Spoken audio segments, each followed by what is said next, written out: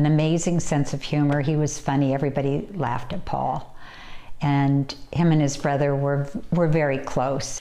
As a little boy, Paul Tilton dreamed of being a firefighter. They were outdoorsy kids, and they would play outside and pretend, go get the truck, get the hose, bring it here. His mother, Linda Hunter, says as a teen, Paul was what you'd call a man's man. He played football, he played baseball. After high school, he followed his dream and became a fireman. I was always very proud of him. But in 2011, an on-the-job injury turned Paul's dream into a nightmare. Well, he was at a fire, and the stairway fell in, and he went down with one other fireman.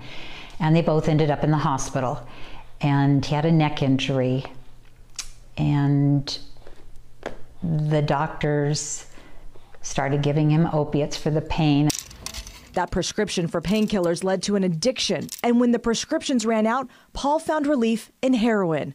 With the support of his family and fellow firefighters, he tried to kick the habit, going to rehab multiple times. He came home from rehab one time with 10 prescriptions sitting at the table. I went, this isn't going to work. But he never found recovery. Nearly 4 years after the injury, he died of heroin overdose. It was accidental. And we found out it was heroin.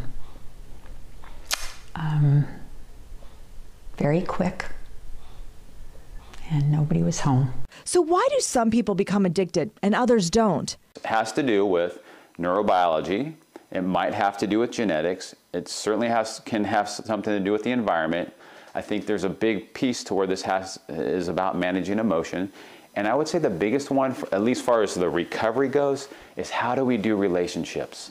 John Daly is the founder of drug abuse treatment centers Recovery Happens, and he says one of the biggest risks for addiction is early age alcohol and marijuana use. What's happening now is people enable them. They go, it's kids will be kids, boys will be boys. It's a phase of life. It's a rite of passage. It's only alcohol. It's only marijuana. Well, no one starts with heroin.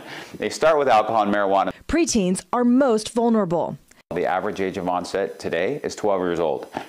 And it usually hides for 2 years before a family finds out. Daly says if parents suspect alcohol or weed use, they need to take action. But as soon as they find out, they need to get that kid and themselves educated with a clinician that understands this issue.